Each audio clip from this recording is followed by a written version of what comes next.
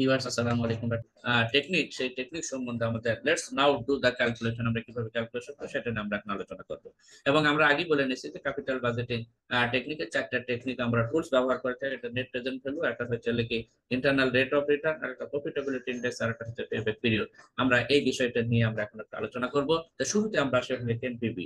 এনপিভিটা কি? এনপিভি হলো choose the discount rate divided by হচ্ছে রিকোয়ার্ড রেট। আমরা আগেই বললাম ভাগ করলে এটা কিন্তু আমরা ডিসকাউন্ট রেট অথবা রিকোয়ার্ড রেটটা চুজ করাটা হচ্ছে এনপিভির মূল কথা। তারপর discount the future cash flow back to present value, subtract the initial outflow from the present value of the cash flow থাকে। তাহলে আমরা যদি এভাবে বলে থাকি তাহলে এনপিভি ভ্যালুটা হলো আমরা বের করে হচ্ছে কি present value of the cash inflow বিয়োগ হচ্ছে কি present value of the all the cash outflow.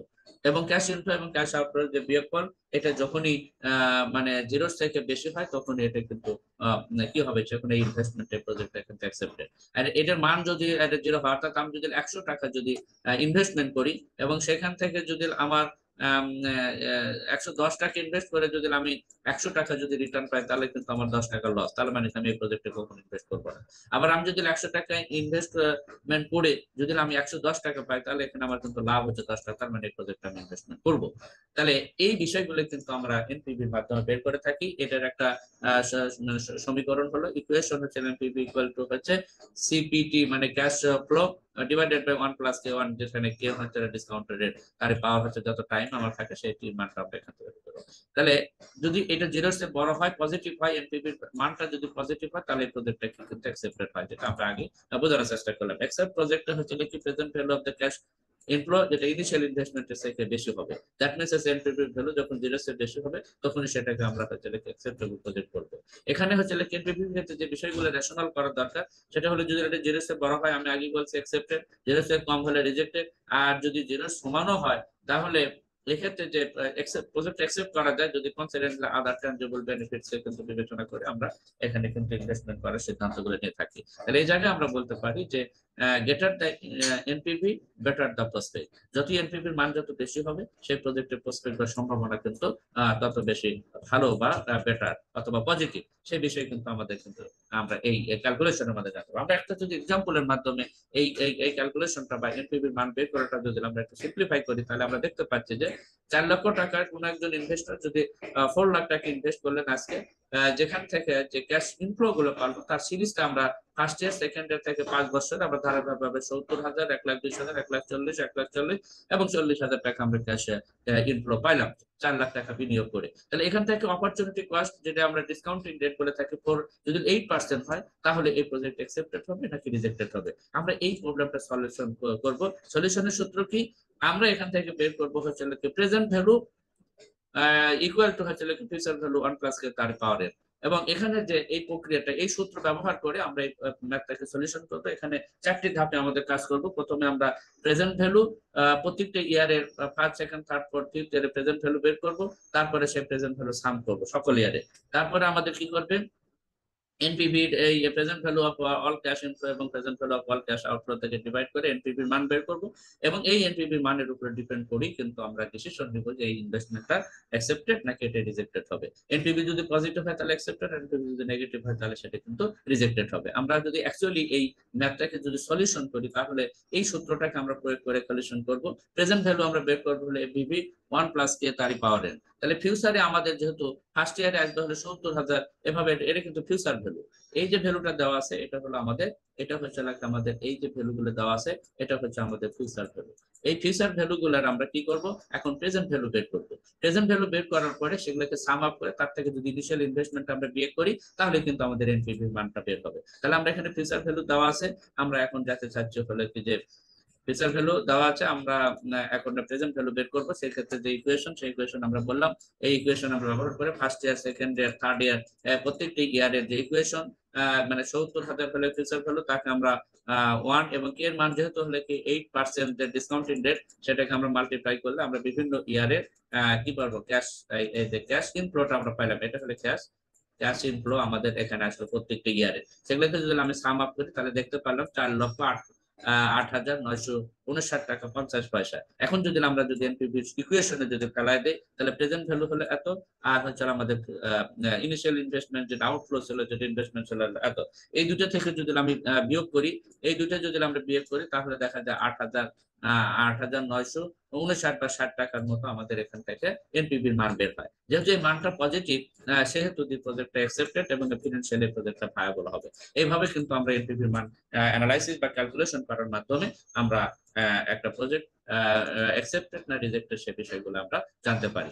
এই সিমিলার প্রজেক্টকে যদি আরেকটা যদি আমরা এক্সাম্পল দিয়ে যদি করি, এগুলো সব ডাটা যদি ফিউচার ভ্যালু সমান আমার ইনিশিয়াল ইনভেস্টমেন্ট সমান, শুধু ডিসকাউন্ট রেটটা যদি আমরা একটু ভেরি করে দেই, এটা 8 ছিল আগে, এখন আমরা এটা কি করলাম 15% ডিসকাউন্ট রেট, বা কে এর মান হচ্ছে এখানে, কে এর মান যদি 15% করি, তাহলে এই প্রজেক্টটাকে কি হবে। একইভাবে যদি আমরা এই ইকুয়েশনটাকে ব্যবহার করে প্রত্যেকটি ইয়ারেরই ফার্স্ট, সেকেন্ড, থার্ড থেকে ফিফথ ইয়ারে প্রেজেন্ট ভ্যালু বের করবো, সেই প্রেজেন্ট ভ্যালু গুলো যোগ করবো, তারপরে হলে কি এটা ইনিশিয়াল ইনভেস্টমেন্ট বা আউটফ্লো থেকে আমরা বিয়োগ করে, বিয়োগ করার পরে এনপিভির মানের উপরে ডিপেন্ড করে ডিসিশন পজিটিভ হলে অ্যাকসেপ্ট হবে, নেগেটিভ হলে, যেটা আমাদের সিম্পল কথা। এখন আমরা যদি এই প্রজেক্টটাকে যদি অ্যাকচুয়ালি যদি আমরা ক্যালকুলেশন করি, তাহলে ক্যালকুলেশন করলে আসলে আমাদের কি দাঁড়ায়, আমরা এই জিনিসটা এখন একটু দেখতে চাই। প্রথমে দেখেন এই ইকুয়েশনে আমরা first year, second year, third year, fourth year, fifth ইয়ারে আমরা এইটাকে যদি 15 জাস্ট এটা 15 দ্বারা যদি ভাগ করি, তাহলে যে ভ্যালু গুলো দাঁড়াবে 60,869, 90,737, 92,052, 80,000, 92,052, 80,045 এবং 19,800 সাম আপ করলে আমরা 3,43,591 টাকা 94 পয়সা আমরা কি পেলাম, present value of the cash inflow কে। এখন এই present value of cash inflow এবং present value of the cash outflow থেকে যখন আমরা বিয়োগ করবো, তখন যে ফিগারটা পাবো, তাহলে এখানে 3 লক্ষ ফিগার। তাহলে যেহেতু এনপিভি ভ্যালুটা negative, so the project is rejected এবং ফিনান্সিয়ালি প্রজেক্টটা কখনোই ভায়াবল হওয়ার কোনো সম্ভাবনা নেই। তাহলে এইভাবে দেখেন একটা প্রজেক্টের কিন্তু ডিসকাউন্ট রেট ভেরিয়েশন হওয়ার সাথে সাথে কিন্তু তার কি হয়ে যাচ্ছে, ডিসকাউন্ট রেটের ভেরিয়েশন হওয়ার সাথে সাথে সেটা চেঞ্জ হয়ে যায়। তাহলে আমরা এতক্ষণ দেখতে পেলাম এই জায়গা থেকে আমরা একটা ডিসিশন নিতে পারি যে ডিসকাউন্ট রেট যত বাড়বে এনপিভির মান তত কমতে থাকবে। তাহলে এনপিভির মানটা is very much dependent on the discount rate or the opportunity cost of the capital value discount rate অথবা অপরচুনিটি কস্টের উপর কিন্তু এনপিভির মানটা কিন্তু খুবই ডিপেন্ড করে। তাহলে আমরা ক্যাপিটাল বাজেটিং এর সাথে এটা একটা ডিসকাউন্ট রেট আমরা অপরচুনিটি কস্টে কিন্তু একটা ফ্যাক্টর। এখন আমরা যদি আসি percent of return on the investment, আমি 100 টাকা ইনভেস্ট করলে আমি এখান থেকে কত পার্সেন্ট আমরা এখান থেকে রিটার্ন পাবো, সেটা বের করার নামই হচ্ছে ইন্টারনাল রেট অফ রিটার্ন। এই ইন্টারনাল রেট অফ রিটার্নের ভ্যালু যদি রিকোয়ার্ড রেট বা হার্ডল কস্ট অথবা অপরচুনিটি কস্টের থেকে বেশি হয়, তাহলে প্রজেক্ট অ্যাকসেপ্টেড, সেটা সেক্ষেত্রে কম হয় প্রজেক্ট রিজেক্টেড, এবং এটা যদি সমান হয় তাহলে প্রজেক্ট মে অ্যাকসেপ্ট হতে পারে। সেখানে কনসিডারেশন করতে হয় আদার ট্যানজিবল মানে প্যারামিটার, ট্যানজিবল ফ্যাক্টর গুলোকে, অ্যাসেট গুলোকে বিবেচনা করার পরে আমরা করি। প্রশ্ন হলো যে হাউ টু ক্যালকুলেট দ্য মানে ইন্টারনাল রেট অফ রিটার্ন বা আইআরআর আমরা কিভাবে ক্যালকুলেশন করব। আইআরআর ক্যালকুলেশন করার সূত্র হলো যে ক্যাশ ফ্লো, যে ক্যাশ ফ্লো হলো সেটাকে আমরা 1 plus IRR rate of interest দ্বারা যদি এটাকে মানে করে থাকি, এই ইকুয়েশনটা যদি ফলো করি, তাহলে যে এনপিভির মান, এই এনপিভির মান যখন 0 হবে, এই এনপিভির মান যখন 0 হবে, তখন এই রেট অফ ইন্টারেস্টটাকে বলবো আমরা কি, এই রেট অফ ইন্টারেস্টটাকে বলবো আমরা হচ্ছে ইন্টারনাল রেট অফ রিটার্ন। এটা ট্রায়াল আর এরর প্রসেস এখানে কিছু প্রয়োজন আছে। ওয়ান লয়ার ডিসকাউন্ট রেট, যতই আমাদের ডিসকাউন্ট রেট বা কে এর মান যত ডাউন করবে এনপিভি এর মান তত কি করবে, এনপিভি এর মান তত আপ হবে। আবার কে এর মান যত আপ হবে আর এনপিভি এর মান তত কি হবে, এনপিভির মান তত হচ্ছে ডাউন হবে। এটা আমরা আগে বললাম। তার মানে আমরা আইআর এর যে রেশনাল যদি আমরা যদি করি, তাহলে কি হলো যে internal rate of return whenever the more than the required rate of return অথবা ক্যাশ মানে কস্ট অফ ফান্ডের থেকে যদি বেশি হয়, তাহলে শেয়ার হোল্ডারের ওয়েলথ এখানে বেড়ে যাবে। তাহলে এই বিষয়টা কিন্তু আমাদের চিন্তা করবে এবং এই প্রজেক্টটা তখন অ্যাকসেপ্টেড প্রজেক্ট হবে। আমরা আগেই জানছিলাম যে এনপিভির মান, যে ডিসকাউন্ট রেটে এনপিভির মানটা 0 হয় সেটাকে আমরা আইআর বলে থাকি। তাহলে যে ডিসকাউন্ট রেটে এনপিভির মান 0, সেটাকে আমরা তখন আলোচনা সেটাই জানলাম যে ডিসকাউন্ট রেটে এনপিভির মানটা 0 হয় সেটাকে আমরা বলে থাকি আইআর। তাহলে আমরা ইতিমধ্যে জানি যে ডিসকাউন্ট রেট যত বাড়ে এনপিভির মান তত হলে সেটা বিপরীতমুখী তাদের মধ্যে সম্পর্ক। এটাকে যদি আমরা একটা এক্সাম্পলের মাধ্যমে নিয়ে আসি, যে ফর এক্সাম্পল একটা ইনভেস্টমেন্টে আমরা 8% ডিসকাউন্ট রেটে যদি আমরা এটাকে ক্যালকুলেশন করি, তাহলে সেখান থেকে যে আমার এনপিভির মানটা পাই, সেই এনপিভির মান হচ্ছে 5,000, যেটা হচ্ছে পজিটিভ।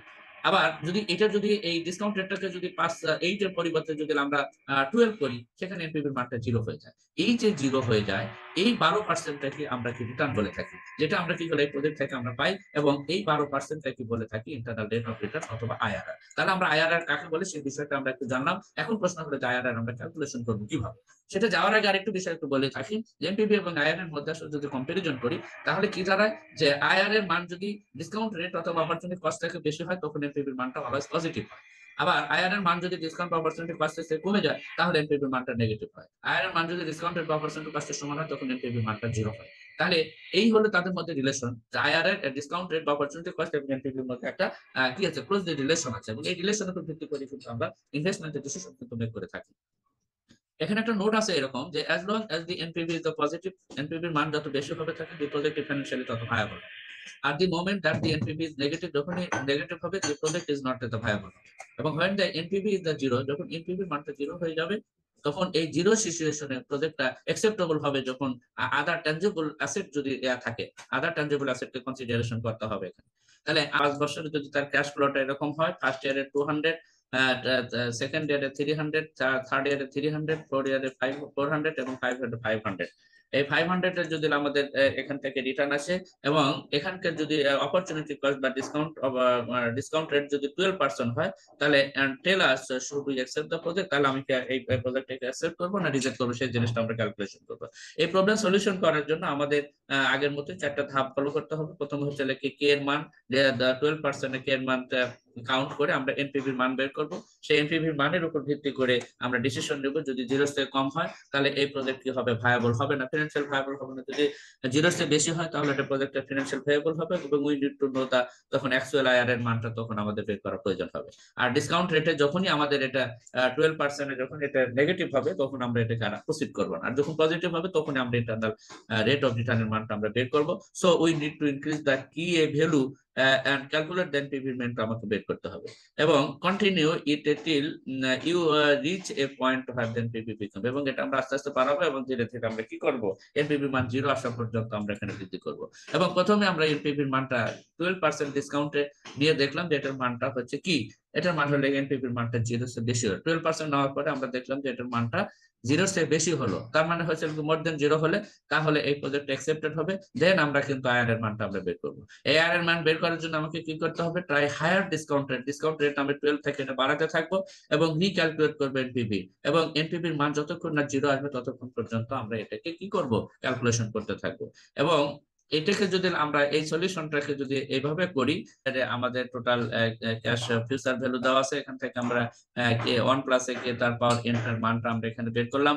বের করার পরে আমরা এখান থেকে প্রেজেন্ট ভ্যালুটা এভাবে বের করলাম, এবং এখানে দেখা গেল যে আমাদের 178 টাকা 57 পয়সা, 239 টাকা 16 পয়সা, 213 টাকা 53 পয়সা, 254 টাকা 21 পয়সা এবং 283 টাকা 51 পয়সা, মোট হচ্ছে লেখা 1169.18 টাকা, কিন্তু আমাদের 18 পয়সা কিন্তু আমাদের কি হলো গ্রহণ করলো। এখন যদি লেখেন থাকে আমার এনপিভির মানটা বের করি, তাহলে ক্যাশ ইনফ্লো বা তাহলে ক্যাশ আউটফ্লো, এবং ক্যাশ ইনফ্লোকে ক্যাশ আউটফ্লো দ্বারা যখন আমরা একটা ভাগ করব, এই ভাগ করলে ক্যাশ ইনফ্লোকে আমরা ক্যাশ আউটফ্লো দ্বারা আমরা ভাগ করলাম, ক্যাশ ইনফ্লো ডিভাইডেড বাই হচ্ছে কি ক্যাশ আউটফ্লো, এখান থেকে বের করলে আমরা এখান থেকে কিন্তু এনপিভির মান পাইলাম হলো এটা, তার মানে এটা হলো কি পজিটিভ এনপিভি, তার মানে 12% এনপিভির মানটা হচ্ছে কি 1.69। কিন্তু আমি যদি এটা ধীরে ধীরে বাড়াতে থাকি এবং দেখা যায় যে 17.7% এনপিভির মানটা জিরো হয়, তাহলে এই রেট অফ রিটার্নটাকে আমরা বলে থাকি ইন্টারনাল রেট অফ রিটার্ন। তাহলে এইভাবে আমরা কিন্তু এনপিভির মান বাইর করার পরে সেখান থেকে আমরা আইআর এর মানটা আমরা ক্যালকুলেশন করে থাকি। এবং এখান থেকে বড় সিগনিফিকেন্ট, যেহেতু এই আইআর এর মানটা আমাদের কি, এনপিভির মানটা যখন পজিটিভ সেহেতু আমাদের কি করব, ডিসকাউন্ট রেটটা বাড়াতে, যেটা আমরা এখন করে দেখালাম। এরপর আমরা কিন্তু আছে রিইনভেস্টমেন্ট রেট অ্যাজাম্পশন, এগুলা নিয়ে আমাদের কথা আছে। পেব্যাক পিরিয়ড দ্বারা আমরা কি করে থাকি, পেব্যাক পিরিয়ড বের করার মধ্যে রিস্ক এবং লিকুইডিটি মেজারমেন্ট করে থাকি। তারপরে direct measurement of the benefit to the share holder, এটা পার্সেন্টেজ অফ রিটার্ন এবং সেফটি মার্জিন আমরা এখান থেকে বের করে থাকি। এরপর আমরা প্রফিটেবিলিটি ইন্ডেক্স, একটা প্রফিটেবিলিটি ইন্ডেক্স হচ্ছে কি, সাম of the world cash inflow কে যখন আমরা সাম of the world cash outflow দ্বারা ভাগ করি তাহলে সেটাকে আমরা প্রফিটেবল ইন্ডেক্স বলে থাকি। যখন এই মানটা যখন পজিটিভ হবে তখনই সেটাকে আমরা কি করবো, যখন এটা পজিটিভ হবে বা মোর দেন 1 হবে তখন আমরা প্রজেক্টটাকে অ্যাকসেপ্ট করবো। তাহলে আমরা এখানে দেখলাম যে $25,000 একটা ইনভেস্টমেন্ট কোন একটা প্রজেক্ট ইনভেস্ট করলো, এবং সেখান থেকে টোটাল 5 ইয়ার্স এ তার ক্যাশের যে ইনফ্লোটা সেটা $5,000, $9,000, $10,000, 10,000 এবং এটা এখান থেকে যদি if the required rate of return যদি আমাদের 12% ডিসকাউন্ট রেট যদি আমরা 12% ধরি, তাহলে এখানে প্রফিটেবিলিটি ইন্ডেক্সটা আমাদের কি দাঁড়াবে। এখানে আমরা আগের মতোই করে কে এর মানটা বের করলাম এবং 1+ কে এর মানও বের করলাম, এবং এখান থেকে যেহেতু আমাদের ফিউচার ভ্যালু গুলো দেওয়া আছে, এখান থেকে আমরা 1+ কে এই সূত্র বের করে আমরা এখান থেকে present value of the year মানটা আমরা এখান থেকে বের করলাম। বের করার পরে আমরা কিন্তু এখানে দেখলাম যে ক্যাশ ফ্লো হচ্ছে কি, ক্যাশ ইনফ্লো হচ্ছে কি 26,814 এবং ইনিশিয়াল ইনভেস্টমেন্ট ছিল 18, যেটা হচ্ছে কি ভাগ করলে আমরা মোর দেন 1 পাইতেছি 1.02। তাহলে এই প্রজেক্টটা কিন্তু কি হবে, এখান থেকে যখনই আমাদের পিআই এর মানটা মোর দেন 1 হয়, তাহলে সেই প্রজেক্টটাকে কিন্তু আমরা কি করি, এই প্রজেক্টটা তখন হবে অ্যাকসেপ্টেড। যদি পিআই প্রফিটেবিলিটি ইন্ডেক্স এর মান যদি 1 এর থেকে যদি ছোট হয়ে যায়, তার মানে ক্যাশ আউটফ্লো থেকে ক্যাশ ইনফ্লোটা কম, তাহলে এই প্রজেক্টটা কিন্তু আমরা কিন্তু অ্যাকসেপ্ট করতে পারবো না, অর্থাৎ এই প্রজেক্টটা তখন রিজেক্টেড হবে। যদি প্রফিটেবিলিটি ইন্ডেক্স এর মান যদি 1 হয়, সেই ক্ষেত্রে প্রজেক্ট অ্যাকসেপ্ট হতে পারে। যদি আদার ট্যানজিবল অ্যাসেটের যদি কনসিডারেশন করতে হবে, সেগুলো যদি পজিটিভ হয়, সেগুলো যদি তাহলে সেই ক্ষেত্রে কিন্তু এটা কনসিডারেশন করা যেতে পারে। এবং আরেকটা লাস্ট বাট নট লিস্ট, যে technique of the capital budgeting to take the decision where the investment is profitable or not. তাহলে এখান থেকে সেটাকে আমরা পেব্যাক পিরিয়ড বলি। পেব্যাক পিরিয়ডটা মূলত হচ্ছে একটা টাইম ফ্রেম, অর্থাৎ আমি একটা ইনভেস্টমেন্ট করলে আমি যদি একটা ইনভেস্টমেন্ট 5 বছরের জন্য 100 টাকা যদি ইনভেস্টমেন্ট করি, time to recover the original investment from the expected cash flow. Expected cash flow থেকে ইনিশিয়াল ইনভেস্টমেন্ট থেকে যে রিকভারি করবার যে মিনিমাম সময়, সেই সময় টাইম ফ্রেমটাকে আমরা বলে থাকি পেব্যাক পিরিয়ড। তাহলে how long it will take for the project to generate the enough cash to pay for itself, কতদিন লাগবে সেই জিনিসটা কিন্তু আমাদের স্ট্যান্ডার্ড হলে 6 ইয়ার। যদি প্রজেক্টটা 8 ইয়ারের প্রজেক্টের ক্ষেত্রে 6 ইয়ার লাগে, তাহলে সেটাকে স্ট্যান্ডার্ড ধরা হবে। এটা দুটো পদ্ধতি আছে, একটা হচ্ছে ক্যাশ ফ্লো ইভেন্ট আর ক্যাশ ফ্লো আনইভেন্ট। যদি ক্যাশ ফ্লো ইভেন্ট হয়, তাহলে পেব্যাক পিরিয়ড হবে ইনিশিয়াল ইনভেস্টমেন্টকে নেট ক্যাশ ফ্লো পার পিরিয়ড দ্বারা যদি আমরা ভাগ করি, তাহলে সেটা হবে। প্রবলেমটা হলে যদি আনইভেন্ট হয়, তাহলে আনইভেন্টের ক্ষেত্রে আমাদের মূল পদ্ধতি হচ্ছে কি payback period equal to a plus b divided by c। কি এ হচ্ছে কি last period number with the negative cumulative cash flow. যে সময়ে আমার negative cash flow cumulative cash flow থাকবে, সেই বছরটাকে আমরা এ বলবো। এবং the absolute value, the value without the negative sign or cumulative net cash flow at the end of the period। এরপরে যেই বছরে যেটা প্রথমে কি হবে, যেই বছরে যে প্রথমে এই ইনভেস্টমেন্টটা পজিটিভ হবে, সেই অ্যাবসোলিউট ভ্যালুটাকে আমরা বলবো তাহলে বি। এবং সিটা হচ্ছে total cash flow during the period following the এই পিরিয়ডের মধ্যে যতক্ষণ এই ক্যাশ ফ্লো, সেই ক্যাশ ফ্লো দ্বারা আমরা এটাকে কি করবো, ভাগ করবো। তাহলে ডিভাইডেড করলে আমরা যে জিনিসটা পাবো, যদি এই পেব্যাক পিরিয়ড যদি লয়ার হয়, যত ভালো হবে সেই প্রজেক্টটা তত কি হবে, অ্যাকসেপ্টেড হবে। লেস দেন দ্য স্ট্যান্ডার্ড, যদি পেব্যাক পিরিয়ড যে স্ট্যান্ডার্ডের যদি স্ট্যান্ডার্ড আমরা যদি 6 ইয়ার ধরি এবং এখানে যদি 7 ইয়ার্স লাগে, তাহলে কিন্তু এই প্রজেক্টটা কিন্তু আমরা রিজেক্ট করবো। তাহলে payback period simple but ignore time value of money, এটা একটা সিম্পল প্রসেস, এবং এখান থেকে কিন্তু time value of Manike ignore করা হয়েছে, এবং cash flow beyond the payback, এবং ক্যাশ ফ্লো এখানে কিন্তু কনসিডারেশন করা হয়নি। তাহলে এটা কিন্তু এই পেব্যাক পিরিয়ডের হচ্ছে দুর্বলতা। আমরা এখানে যদি একটা এক্সাম্পল দেই, যে আমরা কোন একটা ইনভেস্টমেন্টে 50 টাকা আমরা ইনভেস্ট করছি, এবং সেটা 5 বছরের জন্য 10, 13, 16, 14 এরকম বিভিন্ন রকমের আমরা ক্যাশ আউটফ্লো আসবে। সেই ক্যাশ আউটফ্লোকে সেটা কিউমুলেটিভ করলে 50 0 বছরে 50 1 ইয়ারে, সেটা এভাবে আমরা এটা বের করলাম। এখান থেকে পেব্যাকের এই সূত্র অনুযায়ী আমরা যে পাইলাম এখানে সেটা। আর সিটা হচ্ছে কি ক্যাশ ফ্লো অফ যে বার পজিটিভ হবে, তার মানে এখানে 19, এটাকে ভাগ করলে আমাদের 3.6 ইয়ার লাগবে হচ্ছে এই প্রজেক্টটাকে কিন্তু মানে আমাদের প্রফিট আনতে। তাহলে 5 বছরের প্রজেক্টে 3.6, তাহলে এটা আমাদের অ্যাকসেপ্টেড হবে। আমরা যদি একটা লাইভ এক্সাম্পল দেই, এক্সাম্পল আমরা এভাবে দিলাম 25,00,000 টাকা আমরা এখানে ইনভেস্টমেন্ট করছি কোন একটা কোম্পানিতে, যেখানে ক্যাশ ফ্লো গুলো হচ্ছে এরকম। এবং ক্যাশ ফ্লো গুলো কি, ক্যাশ ফ্লো গুলো হচ্ছে কি ফার্স্ট ইয়ারে 5,000, 9,000, 10,000, 10,000, 3,000, এটা হলে কি কনজিকিউটিভলি 1 থেকে 5 ইয়ারের মধ্যে। এবং সেখান থেকে আমাদের যে পেব্যাক পিরিয়ডটা আমরা নন ডিসকাউন্ট মেথড আমরা এটা বের করব। সেখানে আমরা ক্যাশ ফ্লো 0 ইয়ারে কত ক্যাশ ফ্লো কত ছিল, এটা তো টোটাল ইনভেস্ট, এখানে কোনো রিটার্ন নাই, এখান থেকে আমরা কিউমুলেটিভ ভাবে দিলাম। এরপরে হচ্ছে যখন কিউমুলেটিভ করলাম, এই ইয়ারে আসে 3 ইয়ার্স আসে প্রথমে কি হলো, 3 ইয়ার্স আসে এটা তখন প্রথমে প্লাস মানে লাস্ট মাইনাস ছিল হচ্ছে 3 ইয়ারে। তাহলে এই 3 প্লাস হচ্ছে হলো কি এর বির মান হচ্ছে এটা, এবং এখানে যেটা সির মান সেটা হচ্ছে 10, এখানকার যে ক্যাশ ফ্লো সেটা, সেই অনুযায়ী আমরা যখন করলাম তাহলে 3 ইয়ার হচ্ছে হলো কি 3.1 ইয়ারটা হচ্ছে এটাকে পেব্যাক পিরিয়ড এই প্রজেক্টে। এবং এই পেব্যাক পিরিয়ড তাহলে আলটিমেটলি কি দাঁড়ালো, payback period in between 3 year 1 month এবং 3 ইয়ার 2 মান্থের মধ্যে সময়টাকে কিন্তু আমাদের পেব্যাক পিরিয়ড কিন্তু ধরা হবে এই প্রজেক্টের ক্ষেত্রে। এবং এই ছিল আমাদের আলোচনা। আর এখান থেকে আজকের যে আলোচনা, সেই আলোচনার ক্ষেত্রে যদি আমরা একটা সামারি করি তাহলে কি পাইলাম, যে always project with the highest NPV. আমরা হচ্ছে কি কোন একটা প্রজেক্ট চুজ করার ক্ষেত্রে এনপিভির মান যার যত বেশি সেই প্রজেক্টটাকে আমরা তত বেশি প্রায়োরিটি দেবো। আগে বললাম NPV IR রিমাইন্স the same over the give project, choose the project with early প্রিব্যাক। যদি এনপিভি এবং আইআর একটা, তাহলে এখানে আমরা কি করবো, যদি এনপিভি সেম থাকে তাহলে যেটা হাইস্ট আইআর সেটা আমরা কিন্তু সেই প্রজেক্টটা কিন্তু চুজ করবো। এখন এনপিভি এবং আইআর কোনো প্রজেক্টে যদি কি হয়, সিমিলার হয়, তাহলে পেব্যাক পিরিয়ড যত আর্লি হবে, যত কম হবে, সেটা পেব্যাক পিরিয়ড যত কম হবে সেটাকে আমরা কি করবো, সেই প্রজেক্টে চুজ করবো। এনপিভি ইকুয়াল টু আমরা কি পাইলাম, অল ক্যাশ ইনফ্লো বিয়োগ হচ্ছে অল ক্যাশ আউটফ্লো। পিআইপি পেলাম অল ক্যাশ ইনফ্লো কে আমরা ক্যাশ আউটফ্লো দ্বারা ভাগ করে সেটাকে পিআই পেলাম। আইআরআর কি পেলাম, discount rate at which the NPV এর মানটা 0। পেব্যাক পিরিয়ডে কি পেলাম, the major consideration of the every project business or the operation, এটা টেলস হাউ সুন, কত তাড়াতাড়ি we can recover hour investment and this investment can be utilised for the further business activities, আমরা এটা ব্যবহার করতে পারবো। এই বিষয়টা কিন্তু আমরা পেব্যাক পিরিয়ডের মাধ্যমে জানতে পারি বা বুঝতে পারি। এবং এই 4টে প্যারামিটার যখন আমরা প্রপারলি অ্যানালাইসিস করব, তখনই কিন্তু আমার কাছে একটা প্রজেক্ট ইনভেস্টমেন্ট করার ব্যাপারে একটা মানে কি বলবো, ডিসিশনটা নিতে অনেক সহজ হবে। এবং ফাইনালি যদি আমরা একটা রিক্যাপ করি আজকের আলোচনাকে, তাহলে পেলাম আমরা এখান থেকে, এই আলোচনা থেকে জানতে পারলাম যে অপরচুনিটি কস্ট কি, ডিসকাউন্ট ক্যাশ ফ্লো কি। অপরচুনিটি কস্ট বা ডিসকাউন্ট ক্যাশ ফ্লো এটা আসলে কি গুরুত্ব, সেটা আমরা বুঝলাম। টাইম ভ্যালু অফ মানি সম্বন্ধে জানলাম। তারপরে ক্যাশ ফ্লো 2 প্রকার, ডিসকাউন্ট এবং নন ডিসকাউন্ট ক্যাশ ফ্লো জানলাম। তারপরে ফিউচার ভ্যালু এবং প্রেজেন্ট ভ্যালু ক্যালকুলেশন করা শিখলাম। তারপরে এই প্যারামিটার গুলোর উপর ভিত্তি করে আমরা কি করলাম, ক্যাপিটাল বাজেটিং এর যে বিভিন্ন রকমের প্রবলেম আছে, সেই প্রবলেমগুলো সলভ করার ক্ষেত্রে আমরা 4টে টেকনিক ব্যবহার করলাম। সেই 4টে টেকনিক ক্যালকুলেশন করার জন্য এই অপরচুনিটি কস্ট, ক্যাশ ফ্লো মানে discounted cash flow, time value of money, future value of money, তারপর প্রেজেন্ট ভ্যালু অফ মানি, এই প্যারামিটার গুলো কিন্তু আমাদের দরকার। এবং এর মাধ্যমে আমরা net present value, internal rate of return, profitability index এবং